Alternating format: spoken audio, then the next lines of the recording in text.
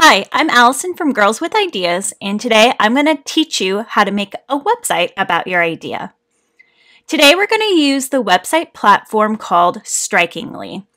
At Girls with Ideas, we are not affiliated with Strikingly, but we love suggesting it because we find that it's the simplest way to make a website that looks really beautiful and that kids can use it pretty easily. So to start, you can go to strikingly.com, spelled like this, strikingly.com, and it will pull you up to make an account. So if you are leading a Girls with Ideas group, I would recommend that the group leader puts in his or her name, email, and makes a password. Or if each girl is going to be making her own website, just make sure that she has access to the email that's in there, whether it's hers or her parents' email. So go ahead and put that in and then click Get Started.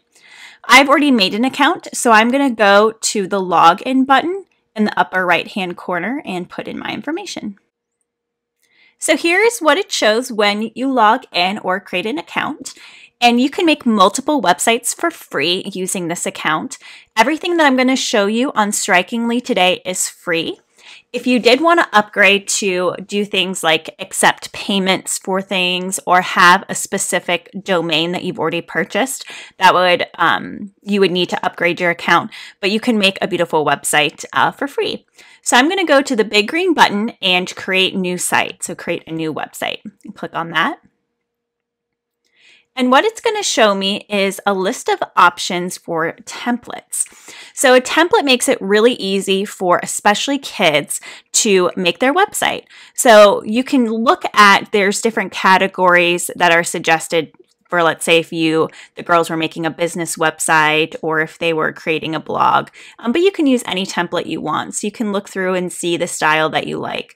And what the template will do, whichever one you select, it will put in there how it appears, and then all you need to do is edit it. So it makes it a lot easier to start from. I'll go ahead and pick this one called Zine. So you can view an example of the website that will blow it up and make it bigger. Or if you say you like it, you can say Start Editing, click the green button. If the girls decide that they want a different template after they've already started creating the website, that is totally fine.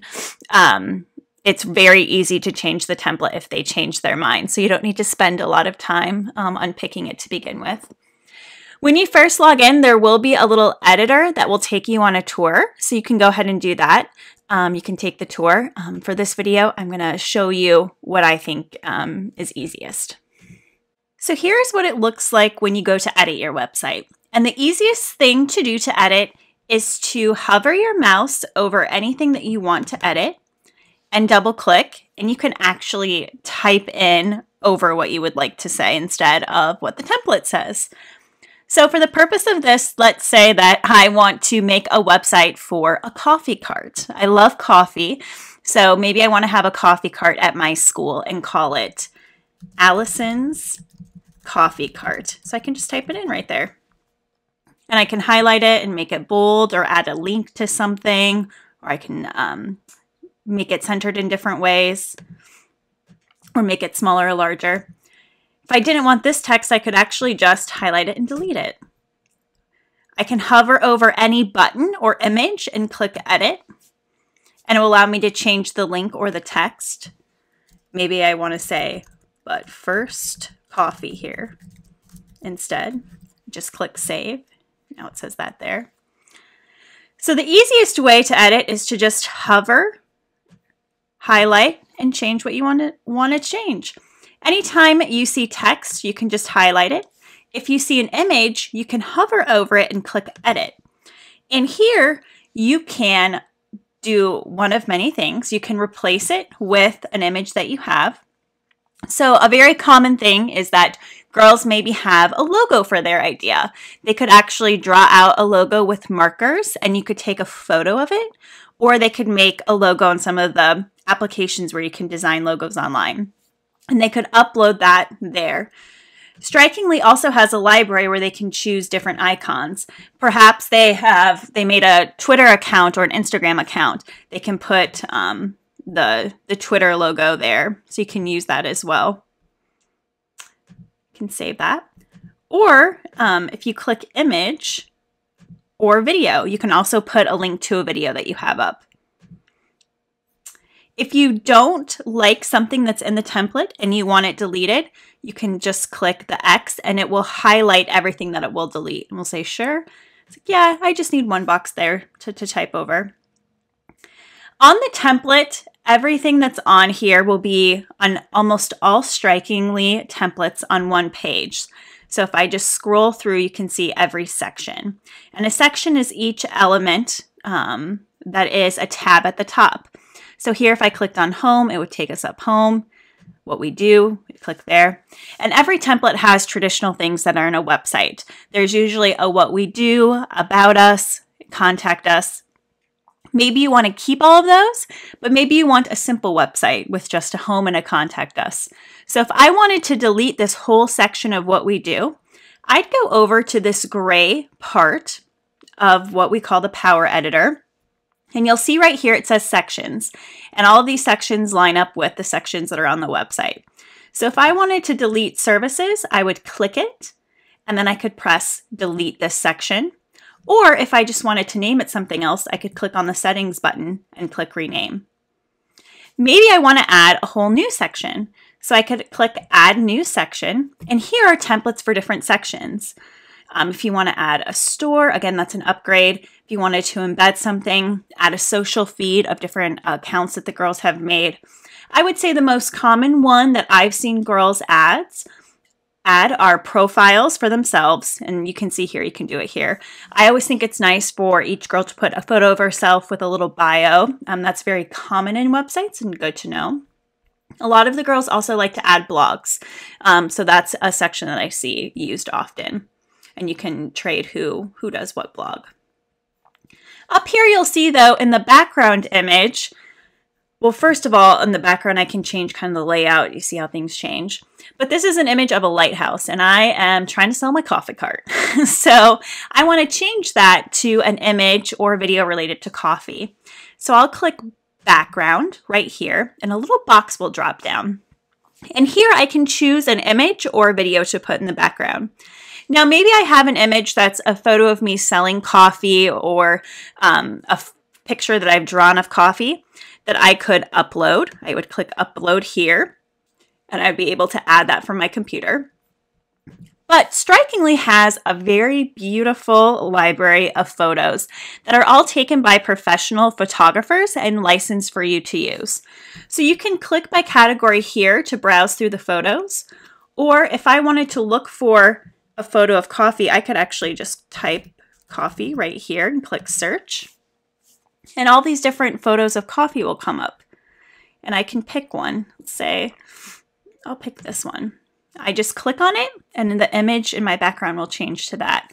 If I don't like it, I can change it again. Can change the layout a little bit to look better with the text.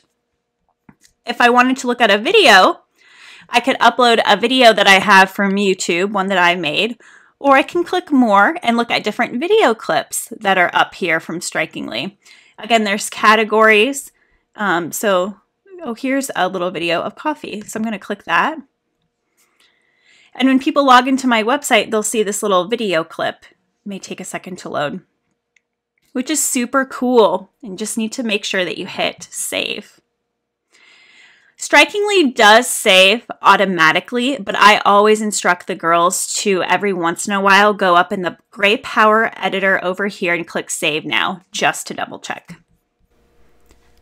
I also want to show you what these 4 gray buttons in the Power Editor do. So if you look up here, this button Preview, if you click that, it will give you a preview of what your website looks to people when they view it. So in this form, you'll see, for example, right here, it says Add Subtitle, and there's a dotted line. That's because it's in editor mode, and I can see that it has that, but in preview mode, it will show that that actually doesn't exist to the viewer. So that's a good way to check what people are seeing as you're editing. If you click Styles, this is where you can change your template. So here you can click it and see the different templates. So if you decide maybe there's another template that would work better, you can preview what it would look like with the content you already have in and then choose to change to that. Or not, you can go back. You can also choose a color scheme, and here's where you change the fonts for the whole website. So instead of editing the font text by text, it makes a whole text scheme for the website where you can edit there. In settings, here's where you name your website and you write a little description of it. And if you want, you can put it in a category. And what this does is it helps the search engines be able to search for your website for it to come up. Something else that I think is really important is the domain of your website. So Strikingly will automatically give you a URL, and typically it looks like this. It says site and it has a ton of numbers, which is super hard for people to remember.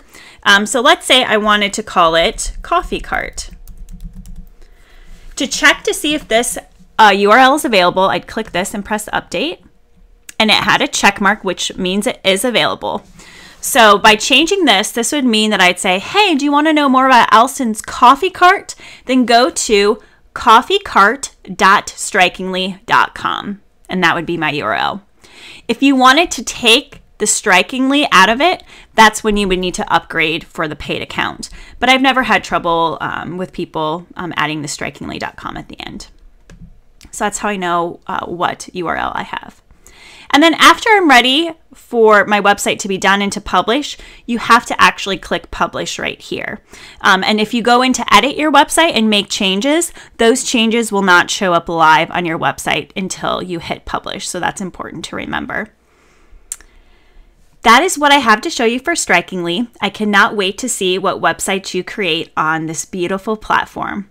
If you have questions, you can always ask the Strikingly chat over here in the bottom right-hand corner question mark if you have questions, or you can email Girls with Ideas at hello@girlswithideas.com.